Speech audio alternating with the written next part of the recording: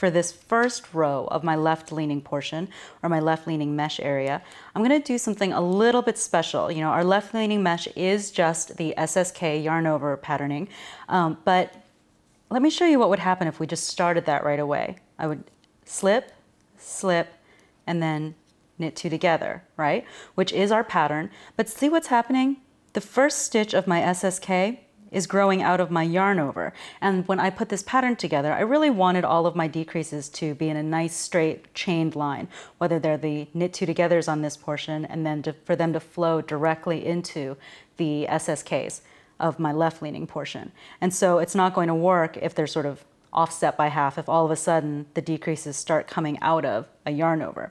So to correct that, just for this one row, and all this is in your pattern, which is in your class materials, just for this one row, I'm going to do something a little bit special. I've knitted my 2 edge stitches, I've slipped my marker, I'm going to knit 1 stitch, I'm going to make a yarn over. So this is almost acting like a pretend SSK, but I only used 1 stitch. So I've got SSK yarn over, and now I can work my pattern all the way down. So I've just got SSK, yarn over, SSK, yarn over, SSK,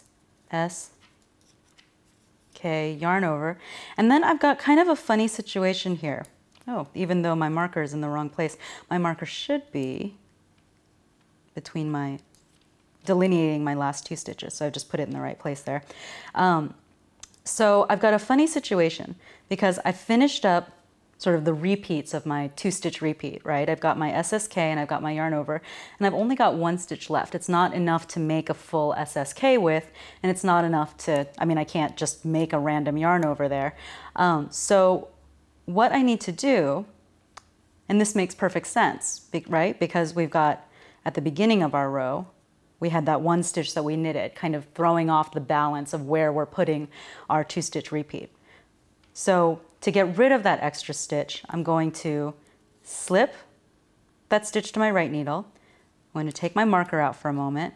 I'm just going to slip that back to my left needle, replace my marker, making sure to keep my yarn over stationary, even holding it with my finger in place if I need to make sure that it stays on my needle. These kinds of situations where you have sort of a dangling yarn over are really easy places to lose a yarn over. So just hold your finger there to keep it in place. And then on this row only, I'm going to SS and K the first 2 stitches of the 3 stitches that were on my needle. And so when I knit my last stitch of my garter stitch edging, I've got 2 stitches again. So see what we've actually done here? When we didn't make an SSK or a decrease up here at the very beginning of our row, what we did was we did not remove 1 stitch that needed to be removed from the row. So instead we did that down here.